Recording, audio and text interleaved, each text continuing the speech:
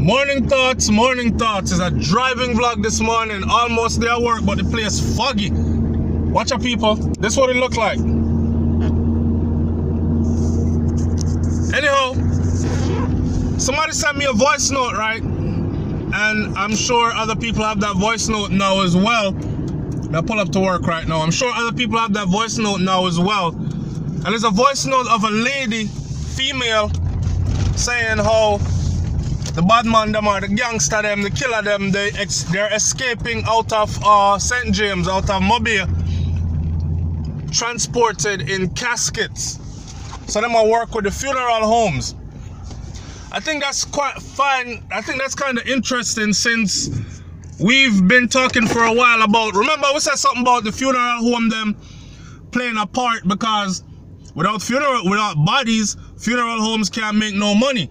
You know what I'm saying? And if I go into business as a funeral home owner, I'm gonna try to make sure that my business run. You dig? You walking with me? Then we were talking about government officials being private investors in funeral homes. Even more incentives to make murder rate rise, because we need dead bodies in the funeral home, because business need to be made, right? Okay. Then we went to embalming fluid. And we say, how the hell the embalming fluid come? Well, embalming fluid, funeral home, a funeral home alone use embalming fluid legally, like nobody else has any reasons for it. You know what I'm saying? It's to make the body look normal or good, close to normal, until the funeral procession takes place, right? Where we can have an open casket and view the people and before they're buried. So it come down to now somebody snitching and saying these gangsters are getting the embalming fluid from the funeral home. So we are said, damn. So they're supplying the embalming fluid to these people, right? And then basically it's in exchange for dead bodies, because anybody go ponder something there, eventually them are gonna end up dead, and the things they do while on that stuff can lead to, or is going to lead to, as we've been hearing allegedly, it's been leading to others being murdered. Funeral home business, more funeral home business. Win-win-win for the funeral home all the way around. So it's no surprise that now this voice note leak where someone is saying them are escape in a casket when police are look for them. So you have the funeral homes acting as if they're bringing out a body, when inside of it is a live man, somebody that's probably on the wanted list, and his way of evading all the traps that the police them, soldier them set up in the zone of special operations is to go through in our casket. Police now check, right? A dead body in there. Soldier now check. You now open up a casket, go check it. Dead body in there. Two things I know about Jamaica. One, the streets know what go on. Okay? One, the streets always know what go on. Believe me. You just have to talk to the right people them. And two, in this social media day and age, nothing can be kept secret no more. Especially how few Jamaican people them clamoring to go viral, whether it's through voice note or pictures. You know, see, as a man gets shot in him head, when first thing people do, pull out them cell phone. They don't even run from gunshot no more. Them run 50 meters that way there and sprint, come back, come look on the body and pull out them cell phone. Nobody calls for help. Nobody says, Lord God Almighty, we need some medical assistance. You know if you do CPR, you know if you do this, alright. No, don't touch him. Them him dead, man, him dead. Me trust me, him dead. Pull out their cell phone and boom, right to social media.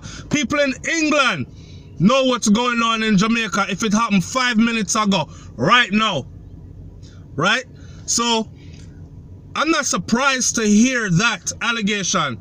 Now, of course, the Jamaican officials are saying that law enforcement is looking into this and they have no proof of such things happening. So it could be just very well talk, but they don't put nothing past nobody. You hear me I say? That is common damn sense. That's what I was talking about before, earlier, when I said that, and I'm not bragging about US military, especially infantry soldiers and their training.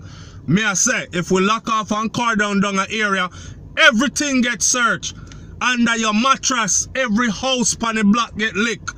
That's what I'm trying to tell you. Like, no way one man or anybody, person's people is gonna come into any area, shoot up the place, and we come in, lock off the area, right? And you get away. It's not happening. It's not happening. We are search every single house in that area there. We go house to house. Top of the bottom, top of the house to the bottom of the house. One corner to the next corner.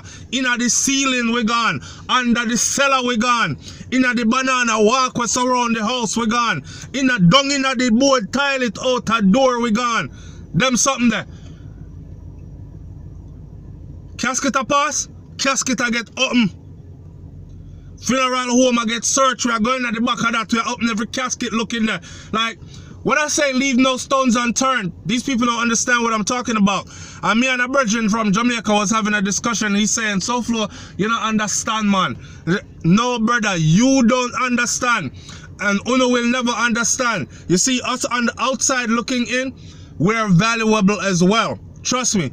This is the reason why it's important for Jamaicans that go away overseas, go get some proper training, whether it be educational as far as schoolroom, book degree, medical, all this other stuff, all the way down to law enforcement tactics, military tactics, all these other stuff, especially when you've been trained to a higher level military-wise. You need to be going back home and sharing certain things. You know what I'm saying? We're valuable. So when the conditions are not inducive for us to come back home, because enough people feel like, nah, I'm gonna lose my life, I'd rather stay with me there and live out my life and days, then Jamaica loses. Jamaica loses because you're missing valuable things that your citizens have gone out into the world and gathered, and them can't bring it back home, come share it with you. Anyway, that's my morning thoughts for this morning. What y'all think about that? Do y'all think that it's true? And do y'all think that the voice note is real? She even said police block them off already, or soldier block them off, juke a body and the body jump in a casket and there. I saw them catch one of them. But of course they're denying it and saying nothing no go so.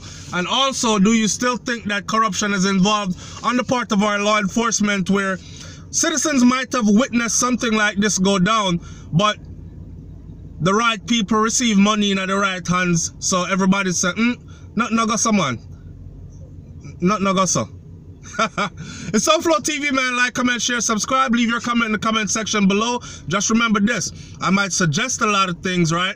But when it comes to the specifics of certain situations, I'm not accusing anybody. I'm putting food on the table, food for thought on the table, so we can have a broader discussion.